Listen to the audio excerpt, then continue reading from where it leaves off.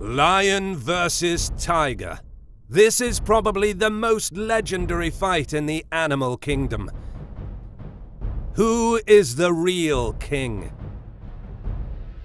This ultimate cat fight has happened more times than you might expect. The Romans pitted African lions against Asian tigers in the Colosseum to the rip-roaring pleasure of the plebeians. A few fights were also staged in the early decades of the 20th century, and on several modern occasions, accidental cross-species encounters at zoos have quickly developed into gruesome scenes. Lions are imposing cats that exhibit unrivaled teamwork among felines. These magnificent predators are world-renowned, and for good reason. The lion is called the king of the jungle, and its majestic mane gives it a regal look.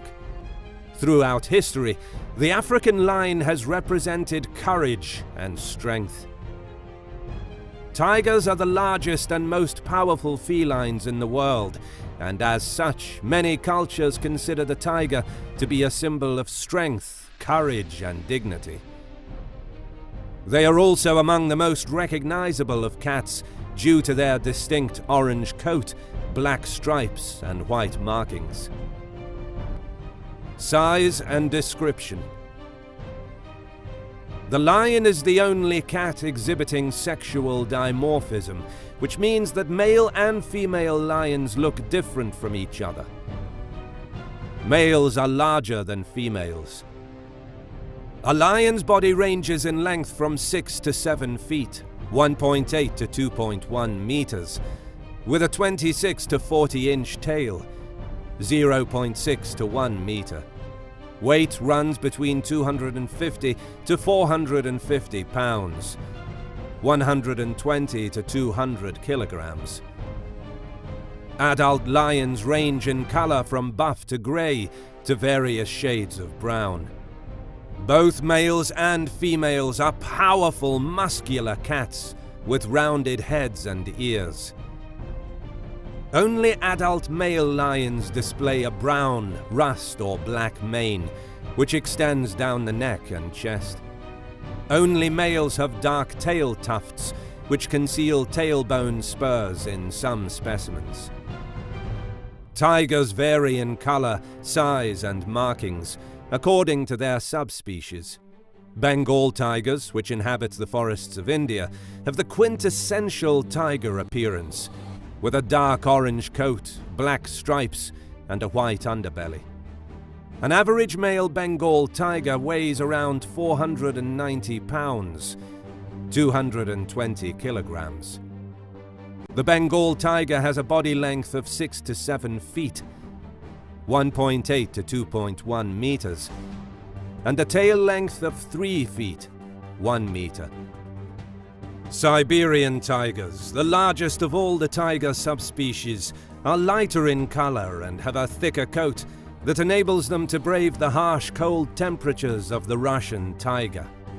Males can grow up to more than 10.5 feet, 3.3 meters, from head to tail, and weigh up to 660 pounds, 300 kilograms. Range and habitat. Lions prefer grassland and savanna habitats in close proximity to water sources, such as rivers. They also prefer hunting in open areas rather than densely packed forest. Lions are absent from all rainforest habitats in their range. African lions have a number of subspecies, separated by large, lionless expanses. Historically, lions could be found across the vast majority of Africa, but their current range has been restricted to a smattering of locations in Central and Southern Africa. Outside of Africa, lions used to be found from Greece all the way to India. Humans slowly decimated these populations over the centuries. Currently, only a small population of the Asiatic lion subspecies can be found in the Gir Forest National Park in western India. Tigers historically occupied a range that stretched from the eastern part of Turkey to the Tibetan Plateau, Manchuria and the Sea of Okhotsk. Today, tigers occupy only about 7% of their former range. More than half of the remaining wild tigers live in the forests of India. Smaller populations remain in China, Russia, and parts of Southeast Asia. Tigers inhabit a wide range of habitats, such as lowland evergreen forests, taiga, grasslands, tropical forests, and mangrove swamps. They generally require habitat with covers such as forests or grasslands, water resources, and enough territory to support their prey. Diet. Lions are hyper-carnivores, which means their diet consists of more than 70% meat. African lions prefer to hunt large ungulates, including zebra, African buffalo, gemsbok, giraffe, and wildebeest. They avoid very large and very small prey, but will take domestic livestock. A single lion can take down prey twice its size. In prides, lionesses hunt cooperatively, stalking from more than one direction to capture fleeing animals. Lions kill either by strangling their prey or by enclosing its mouth and nostrils to suffocate it. Tigers hunt using ambush and will quietly stalk their prey to get close enough to capture it. Successful hunting requires skill and precision.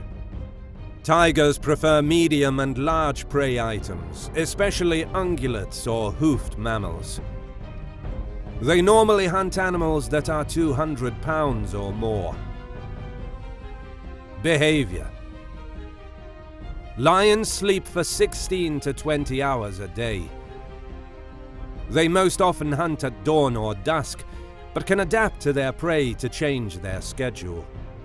They communicate using vocalizations, head rubbing, licking, facial expressions, chemical marking, and visual marking.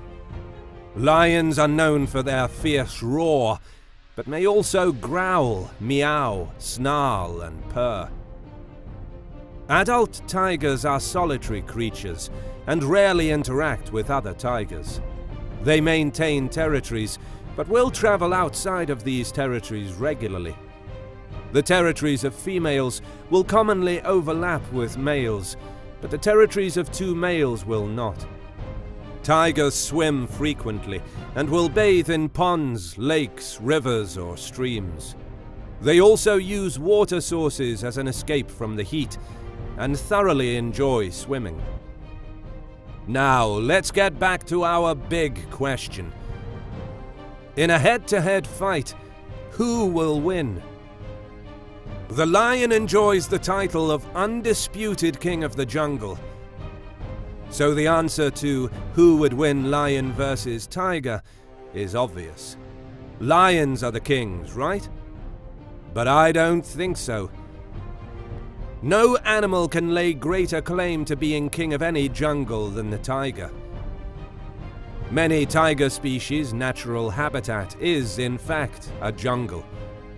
So it already has an unassailable lead over the lion in the race for jungle royalty supremacy. But before we can definitively conclude which of these carnivorous cats would be victorious in a fatal feline fight, we must cast an objective eye over their respective strengths and weaknesses.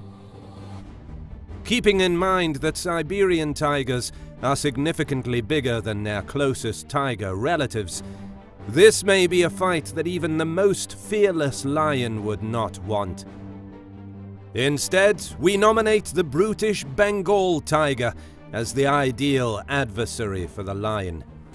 Larger than most, but a little closer to a lion's overall size, the Bengal will more than hold its own. It's big enough to brawl, but not so oversized that the bout is over before it begins. A Bengal tiger versus a lion could be the perfect combination, to make sure that a massacre is avoided and the event goes past the first few rounds. Let's assume that the combatants in this make-believe battle are male. Naturally constructed to stalk and stride across all terrains for tens of miles at a time, the tiger could probably be fight-ready tomorrow.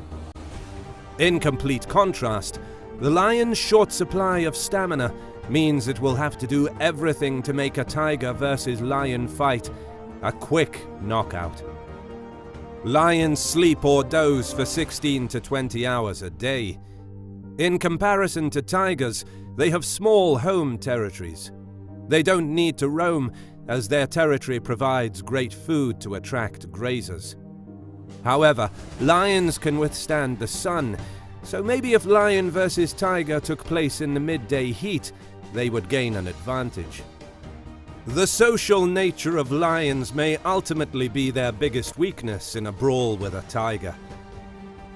According to the Lion Research Center at the University of Minnesota, coalitions of 2 to 3 male lions usually fight as a group against territorial rivals, but tigers always go it alone. This difference affects the two cats' instincts. Considering what I said before, it's likely that a tiger would win. Tigers have a higher average bite force than lions. They are bigger, and they have larger brains than lions relative to their body size. Offhand mentions in the historical records imply that tigers usually came out on top in ancient Rome, and modern fights in captivity typically go that way too. But not every time. Lions and tigers each have their strengths, and the outcome of a given fight completely depends on the individuals, their history, fighting style, and physiology. That's all for today. Thank you so much for watching, and please don't forget to subscribe and hit the bell button.